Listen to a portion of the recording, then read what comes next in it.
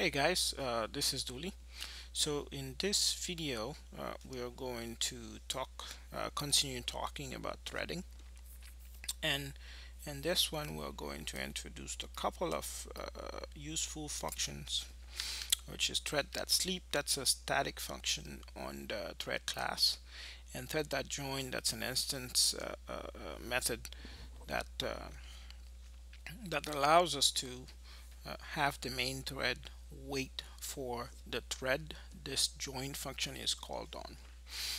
It has the main thread waiting for execution to be done on that thread before the main thread continues to execute whatever it has to execute. And thread.sleep is a static function that when you call it, whatever thread it happens to be on, it will put that thread to sleep, sort of like waiting and not doing anything for the duration that's passed in here in milliseconds. So this is the same program we left off with. So let's go ahead and run it to make sure we are on the same page. And the issue we were having with this program is we didn't know which of these print statements would come first. Like for example, here I ran it twice. One time the child print statement came first, and the second time the main thread print statement came first. So this is not good. We don't want to have unpredictable behavior like this. So one thing I'm gonna do here, I'm gonna remove this call in the main thread, and I'm just gonna have the thread do something else. Let's say print something. Well, actually, I can just print the same thing. It shouldn't be an issue, except what we're going to get is the name of the main thread right here.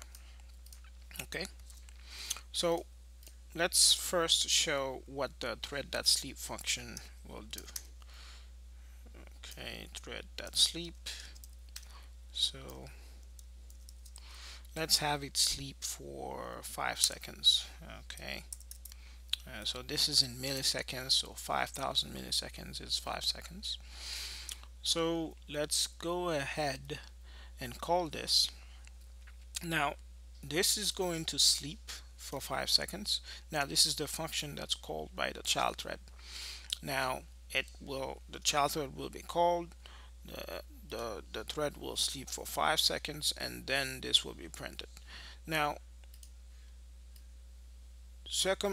there are some very rare circumstances where the main thread will wait for that long. So we're almost certainly sure that the main thread will print this statement before those 5 seconds end. So we sort of increase the probability that it's always the main thread that's going to finish first. So let's go ahead and look at this. So main thread prints, waits for 5 seconds, and then you get the child thread. You can do this a lot of times, but most I'm almost certainly sure the main thread is going to print first, and then the child thread. But what's more of a sure an assured way to do this is to use the Thread.Join function. This is an instance method you can call on that child thread that's created. So let's go ahead and call it here, Thread.Join. What this will do is right here, execution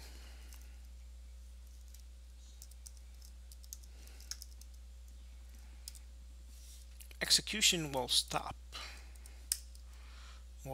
right here on the main thread.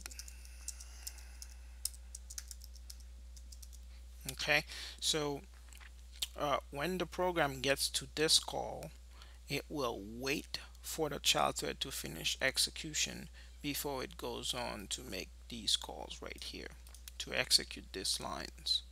So let's go ahead, let's remove this, since we don't need it anymore. So let's go ahead and run this program.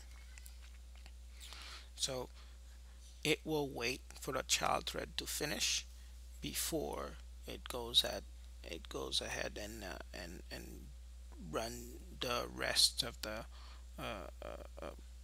main thread lines. So let's go ahead and put back, just to put a nail in the coffin there, the last nail in the coffin.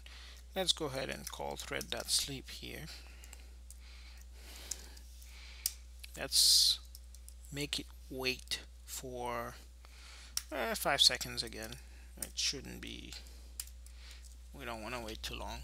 So this is gonna sort of prove that actually the main thread is going to wait for, after those 5 seconds, that print statement is gonna go, and then the main thread is gonna continue its execution. So let's go again. So you can see the main thread is not printing. It's gonna wait for those 5 seconds and then print the child and then print the main.